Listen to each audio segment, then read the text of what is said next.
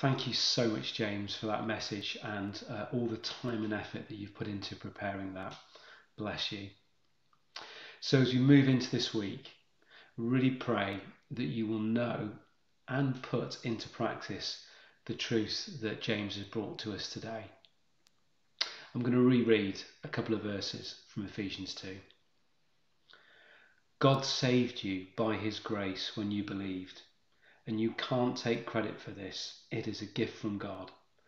Salvation is not a reward for the good things we've done, so none of us can boast about it. For we are God's masterpiece.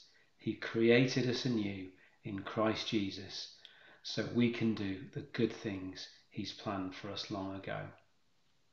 Let's close in prayer. Thank you for meeting with us today.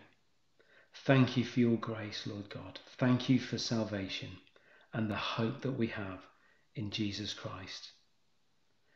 Help us this week, through your Holy Spirit, to live a life worthy of our calling, serve each other well as family, bring hope to the lost and those that need help, and bring glory to you.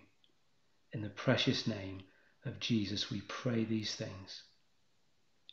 Amen.